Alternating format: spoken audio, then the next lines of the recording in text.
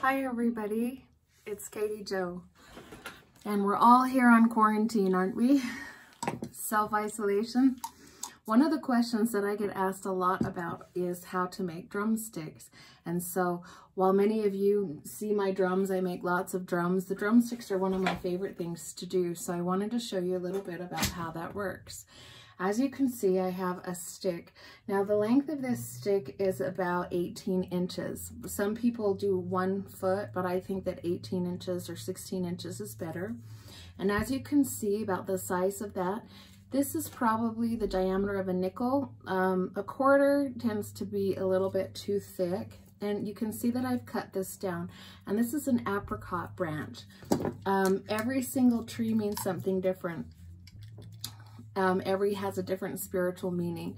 So as you can see on the edge, we have these little things. Now, you don't have to cut those off down towards where your hand will be, but at the top, if you're using this to beat a drum, over time you could actually puncture a hole in the drum.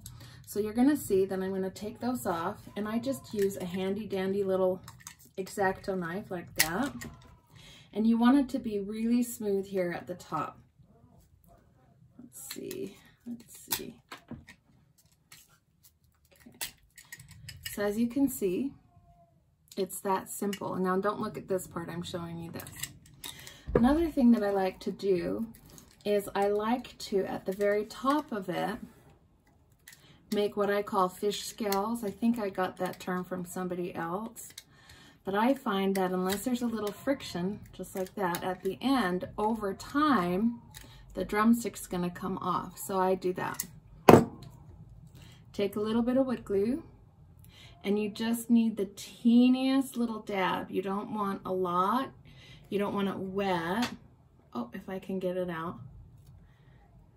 So I have now friction and just a tiny little wood glue. You know, when I have run out of wood glue or other glues, I'll literally use nail polish. It has to just be something that when it dries, it will be firm.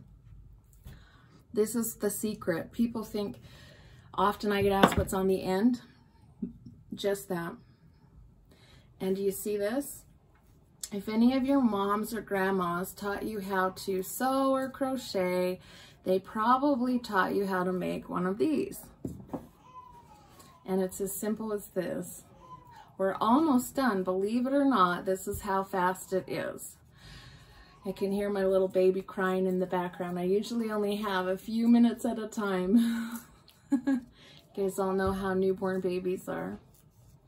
What are some of the things that you're doing during this quarantine? What are some of the things that you're excited about or crafts you're making? And as you can see, I just continue to wrap this around and around and around. And I would keep going all the way around to make sure that there's not hard edges like that. You don't want any of that. But for now, just for time, I'm going to stop. So once you have this, the tighter you weave, the harder it's going to be, and the softer you weave, it's actually going to be gushy or like softer and have a softer tone.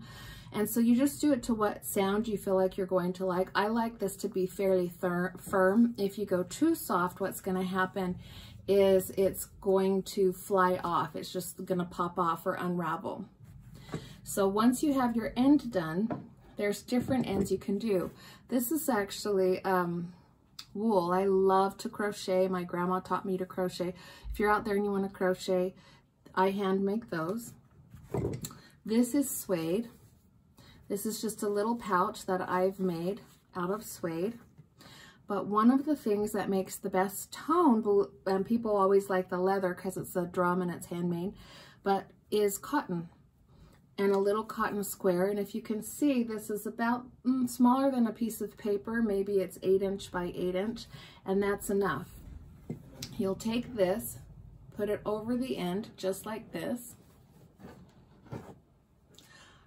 You can use yarn or this. This is imitation sinew. And I will take that and simply wrap it around here, just like this, as tight as I can, and tie it. So you can see there's a little bit of trimming to go, and I didn't really finish the end, so I'm not going to finish it in front of you. But that's the basics of making your own drumsticks. After that, of course, you'll want to carve it, embellish it, do feathers or ribbon, and make it really your own, a partner to your drum, a partner to the spiritual meaning that your drum has. So feel free to share this with kids. This is a really easy thing for kids to do, aside from this, which you might want to do yourself if you're a grown-up. But I love drumsticks. I go out and find them the same way that people find spirit staffs or shaman staffs. So happy drumming. Make your own personalized drumstick. Have a great day.